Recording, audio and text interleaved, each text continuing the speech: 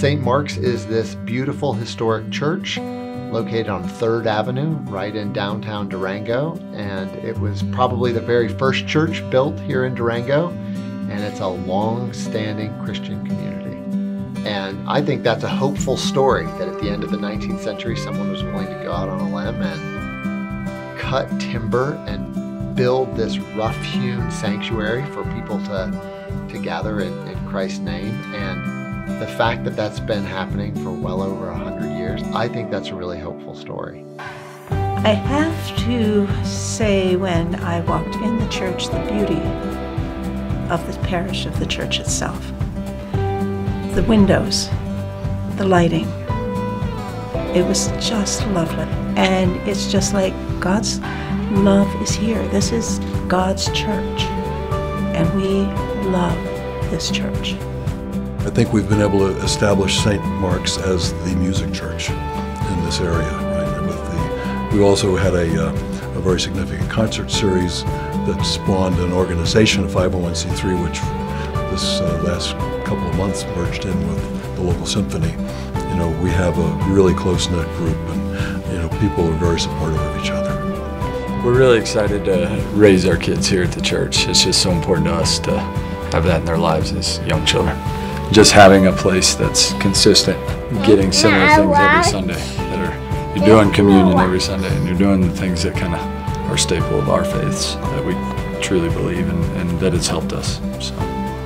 There just always has been something about St. Mark's, and it's so welcoming, but also non-judgmental. I've never been with such a large group of people who there's not a judgmental person among them, at least not to my knowledge. I don't feel it. There's been this continuity of we can do it spirit within the congregation that was welcoming to the interims, supportive of new people coming on board, and it just, you see a community of Christians working together, and you think, so this is maybe a taste of the kingdom, yeah, right here. It's just the growing energy that is really taking place as people are participating more, contributing more, you know, time and talent and sharing mutual experiences, you know, and what really gives me hope is like there's the placard out in front, you know, shout love your neighbor, and it just goes on, who doesn't look like you, who doesn't act like you, who and all that, and I can honestly say that people try to put that into action. God's love is here, and we don't get to decide who doesn't deserve it.